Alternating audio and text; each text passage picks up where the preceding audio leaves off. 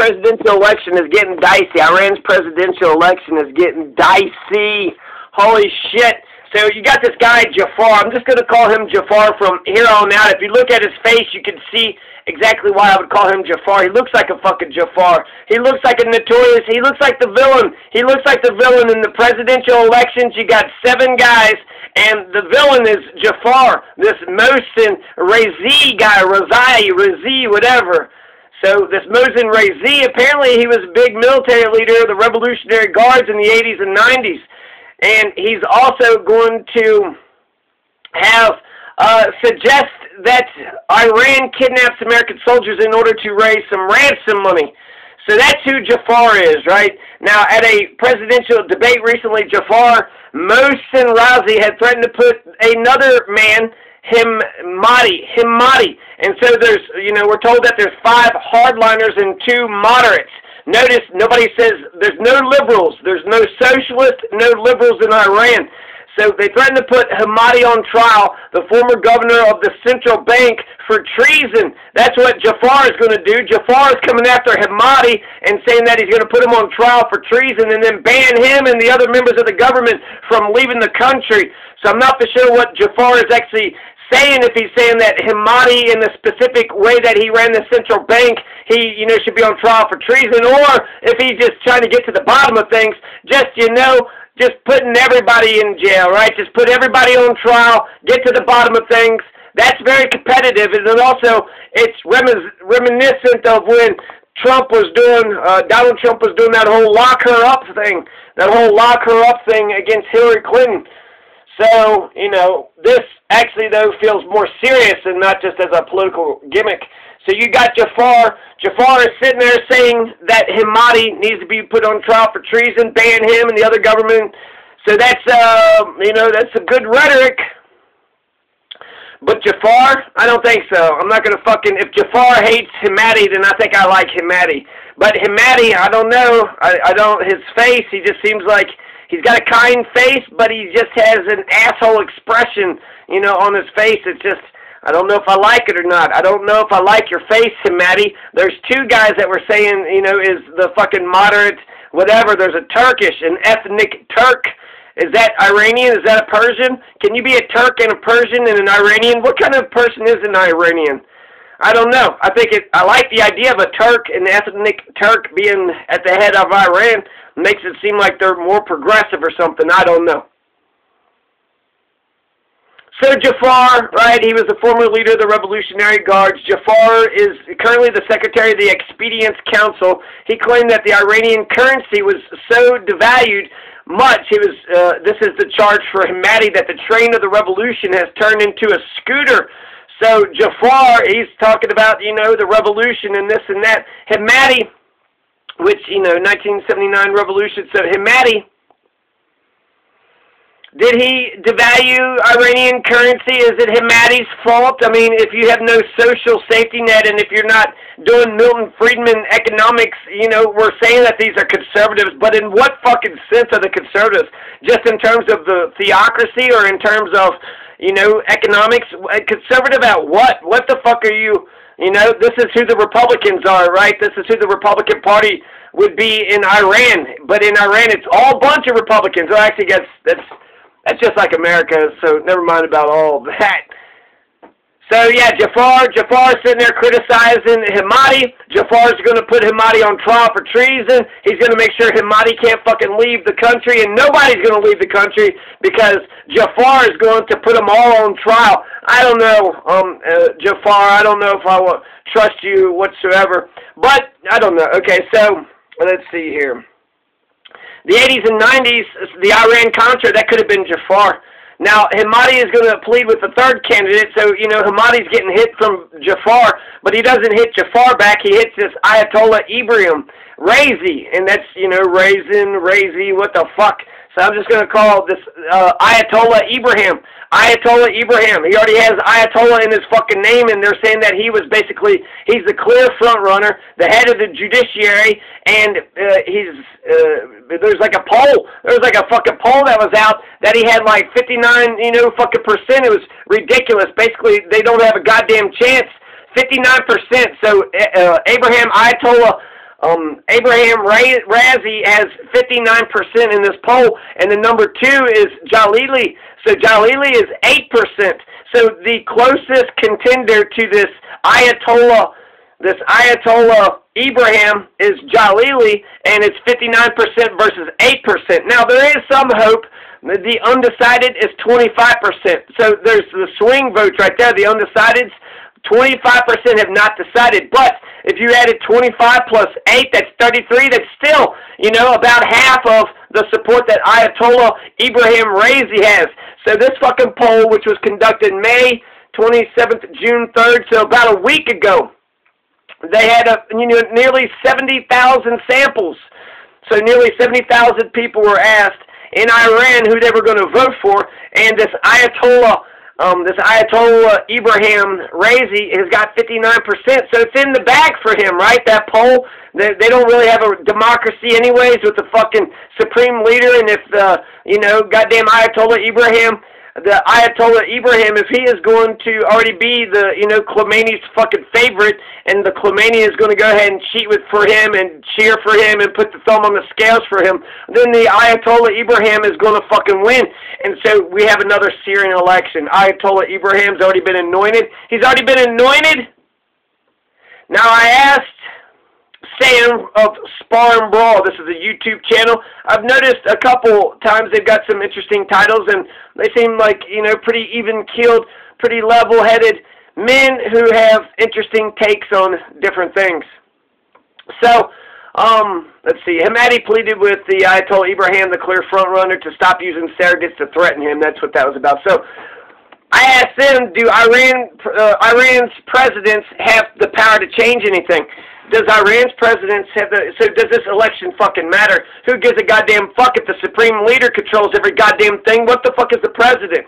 Well, the president is actually more like a vice president, because it only has a little bit of power here and there, and it has some power, but basically the president can do, like the budget and this and that, or treaties or what have you, but if they go too far, then the supreme leader can veto anything and everything that the president does.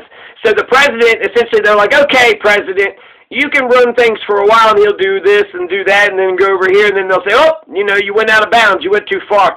And then, so that's essentially, it's more of a vice president because of how he explains it. Sam from Spar and Brawl, he says that the power in the president doesn't lie in the powers that he actually has.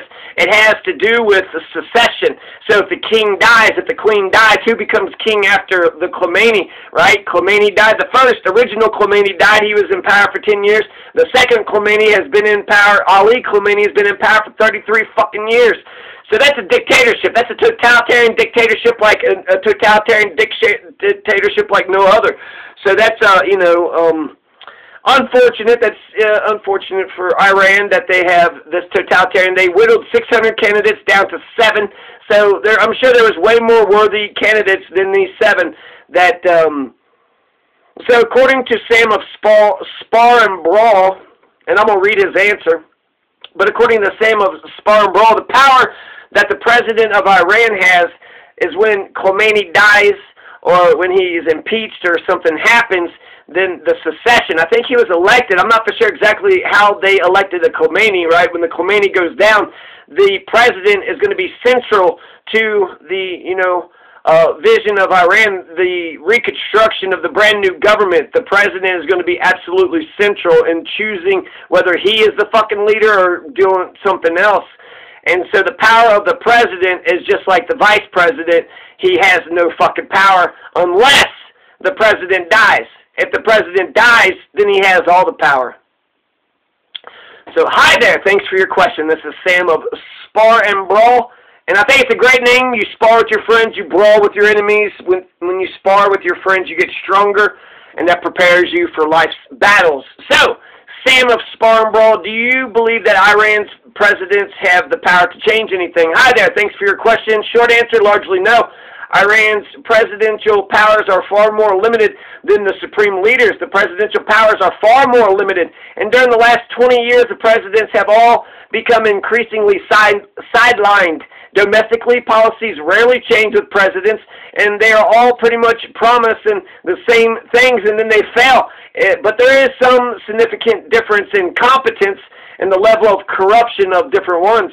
Foreign policy, no difference really there either, especially with this election. However, if the issue of secession arises, then who you have as president and potential future leader, kingmaker, can have huge effects on domestic and foreign policy. Hope this helps. In full disclosure, it's all my personal analysis, so obviously a lot of people don't agree with the above analysis. You're the only person that I know is even making any goddamn opinions about this shit. So a lot of people, a lot of people that's actually talking about about Iran. Really? I don't know anybody that's ever talked about Iran in any sense in the 40 years I've been on this planet. A couple things. So Iran. So according to him, that domestically, foreign policy, nothing's going to fucking change. The only difference is just slight differences in competence and slight difference in corruption. So who's more corrupt, who's less corrupt, who's more competent, who's less competent. And essentially, domestically, they're going to get sidelined by the Khomenai. The Khomenai is going to, rule domestically, and the Khomenai is going to rule, outside domestic. So foreign policy. So the Khomeini, has foreign policy, domestic policy. The Khomeini just fucking runs every goddamn thing. It's a totalitarian motherfucking dictatorship. And so the question now, for me, I had heard that you have, Ibrahim, the Ayatollah Ibrahim Raisi. He's a 60-year-old ultra-conservative. He's headed Iran's judiciary since 2019 after a 3-year career in the legal system. So you have Ayatollah Ibrahim, who essentially is the Khomeini's favorite. The Khomeini wants him to win. He's already got 60% of that fucking poll. Only that Jalili or whatever, has got 8%. So this motherfucker's already ran away with it. This isn't a competitive election at all. Here I'm trying to say that, Iran is a more competitive election than Syria because you got 7 candidates, and democracy says that, they can go anywhere. But everybody fucking loves, this Ayatollah Ibrahim. The Khomeini loves Ayatollah Ibrahim. They're all a bunch of right-wing fucking psychos. Remember that they said, too, that, there's 5 hardliner conservatives, and then there's 2 centrists, 2 moderates, which means there's no fucking liberals. There's no socialists. There's nobody on the left, and that's your heartbeat. Your conservative is your brain, right? Your conservative is the brain and the individual, and the liberal socialist is the community. The liberal socialist is the community and the heart, and that means, judging by these presidential candidates, Iran doesn't have any heart, and they don't care about the community. They don't care about the community, and they have no heart.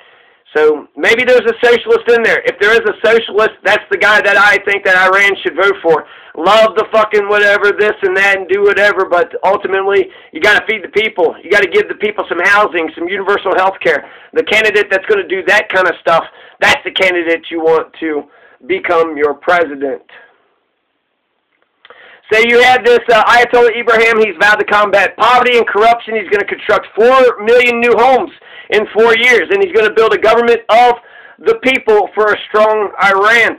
So, all that sounds good and well and dandy, right? Fight poverty, corruption, constructing new homes, build a government of the people for, is that socialist? I don't know if it's socialist. I don't know if it says he's an ultra-conservative. So a 60-year-old ultra-conservative is building 4 million new homes. No Republican in America would ever put up with shit like that. What, build a new house for somebody that didn't get a job and pay for it themselves? Fuck you. Fuck you. You might actually have somebody burn a house down like that. Because what, you're going to give a house to somebody who didn't, yeah, motherfucker, they're homeless and they need a goddamn home. They're human. How are they supposed to live? How are they supposed to live without a house? So this Ayatollah Ibrahim, he got 38% of the vote in the last presidential election in 2017, 4 years ago. So it looks very good for, very, very good. And if that's Khomeini's favorite, and Ayatollah Ibrahim, this isn't a fucking democracy. The democracy's a joke anyways, because you got a Khomeini, the supreme leader, and the fucking Guardian Council. Get rid of the Khomeini, get rid of the Guardian Council. That's the biggest impediment to democracy in Iran. So I want the candidate that's going to get rid of the council that chose them, but since they chose them, then that probably will never fucking happen, right? And so I said, it looks like, do you have any favorites? Do you have any favorites? Are you an American? And also, let's see. Iran, I just also repeated what he had said. So you're saying, you know, is Raisi the fucking, is he already been anointed? Is there actually going to be a change? And then I, you know, just repeated what he had said about the secession. Essentially, the president has no power. Okay, so thanks for your comments. This is, again, Sam from Spar and Brawl. Sam from Spar and Brawl. Thanks for your comments. Yeah, Supreme Leader in Iran is the Commander-in-Chief, so that's significantly more powerful, the Commander-in-Chief, right? So the Supreme Leader controls all the armed forces, Iran, you know, the Army and the fucking Navy and all the armed forces, right, except for the Revolutionary. Isn't that the Guardian Council? I'm not for sure. They're one and the same anyways. But if the Khomeini is eliminated one way or the other, the president with his personal mandate and position can take command. Now, some do say that Raisi is being appointed. They are saying that this, you know, Ibrahim, this Ayatollah Ibrahim is being appointed or anointed, right? Just being selected, not elected behind closed doors. But then others also say that it's a trap to destroy his political career. So that's interesting. Being president of Iran destroys your political career. I guess it's going to force you to, you know, bump up against the supreme leader. And a lot of times vice presidents and presidents do have a falling out because, what, I'm just supposed to be your chump-ass bitch the whole fucking time? I'm going to be the president if you die, so I need to be doing some big fucking presidential shit. You're going to just put me, you know, put me in the corner. Nobody puts baby in the corner. Nobody puts baby in the corner. So I don't really see how that's destroy his political career. That would be the pinnacle of your political career, to become president. He applied to be president. He wants the fucking job. He's basically already got the thing. And if he's going to be the next fucking Khomeini, he's going to be the next supreme leader, is what people are saying. But he's saying, Sam of Spar and Brawl is saying that for now the establishment is backing him. For now the establishment is backing him. They're not Americans. This is Sam, not really Sam, but he says, when it comes to, does he have a favorite candidate? He says that in his final coverage of the presidential elections, he'll let me know if any of the 7 candidates happen to stand out. And then he also mentioned these 2 things, which actually does help. Himati is probably the most competent, and Zakhani is the worst. Zakhani is the worst in terms of corruption, competency, because I kind of like Zakhani's demeanor. I like his face. I like how he seems like a tall man who's kind and gentle. So Zakhani, that's sad because my superficial first impression of a picture of the man, and now he's the worst.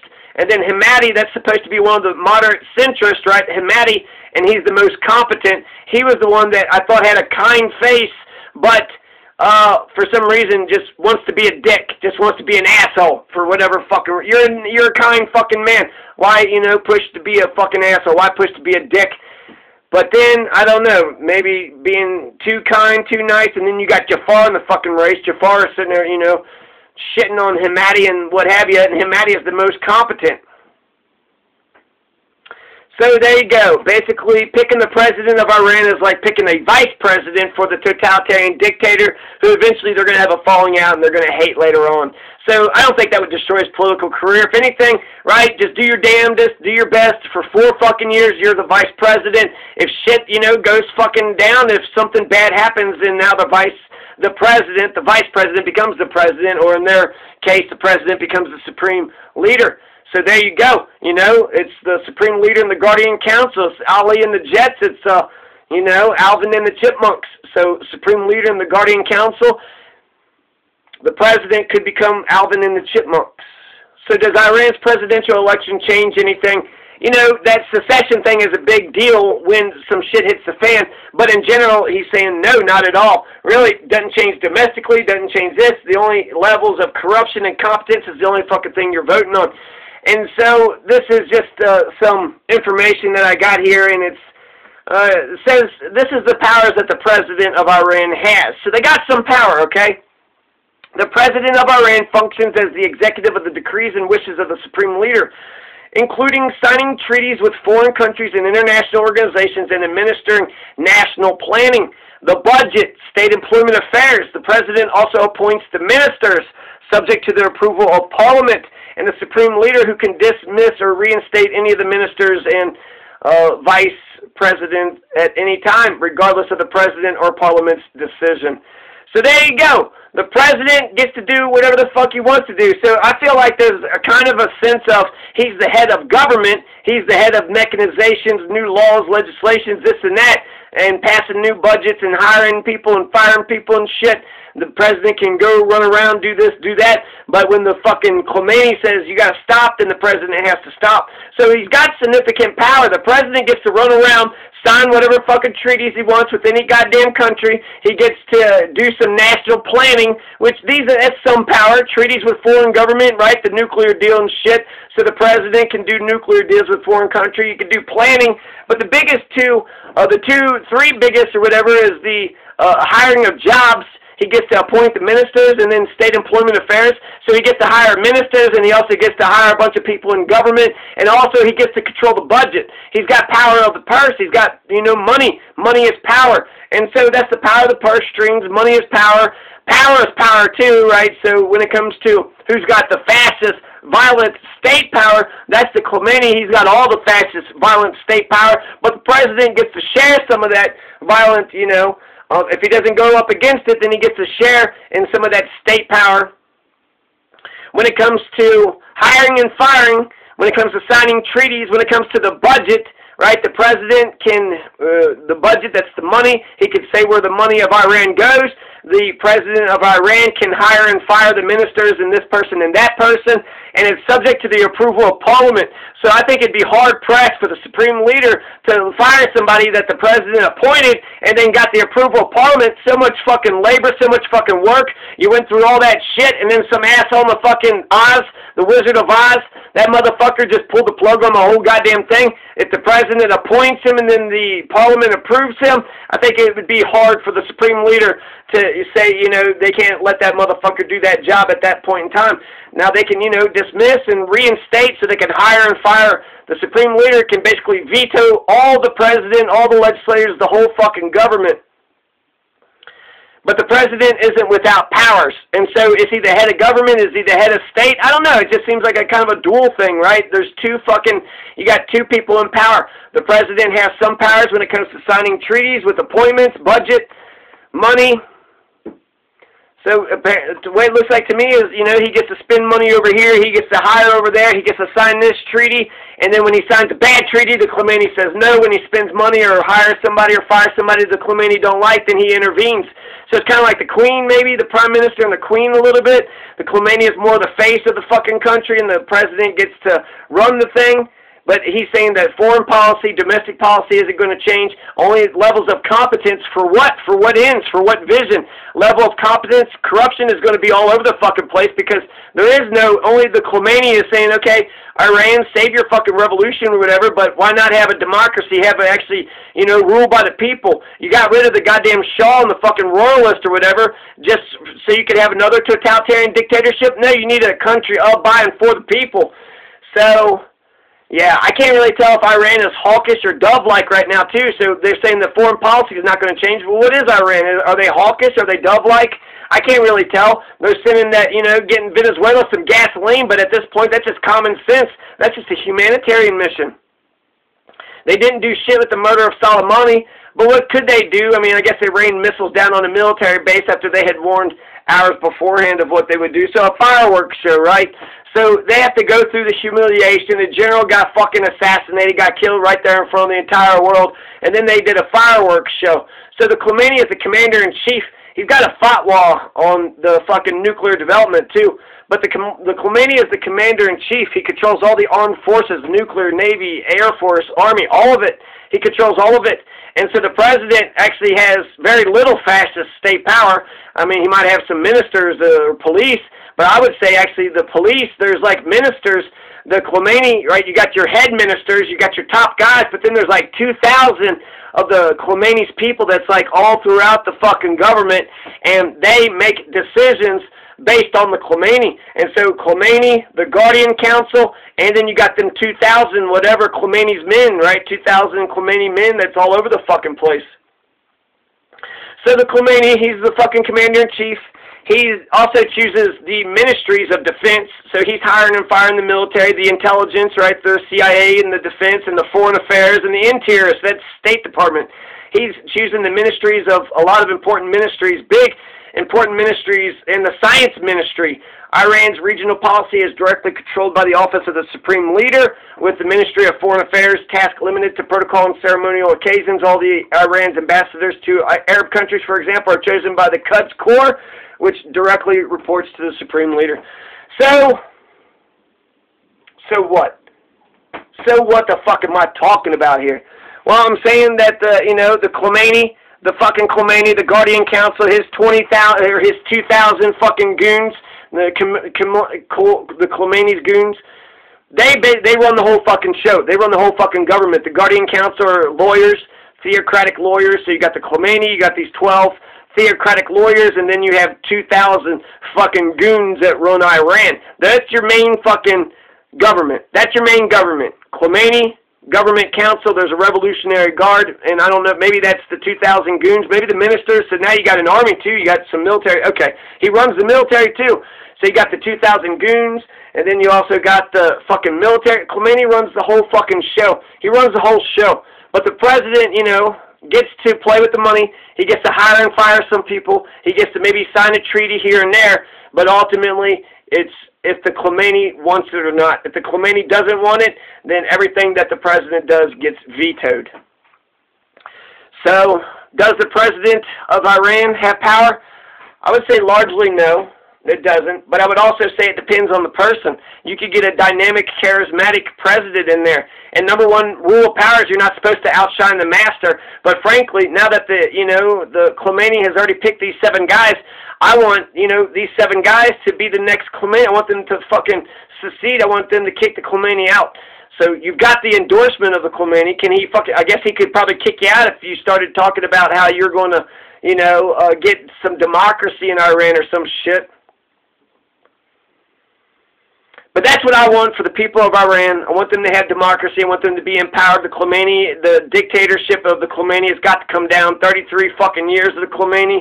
I mean, protect your revolution and shit, but the people are hungry. The people are starving. The U.S. sanctions isn't helping, so that's my government trying to starve the people of Iran so they'll overthrow their fucking, government, but it hasn't happened. And actually, Iran is doing a lot of good shit. Iran is on the right side of Palestine. Iran is on the right side of Yemen. And Iran is on the right side of Venezuela. There's a goddamn genocide happening in fucking Yemen right now. So there you go. The Khomeini, he's got all the fucking power. The president gets to play with some of the money, gets to hire and fire some people, gets to sign a treaty or two.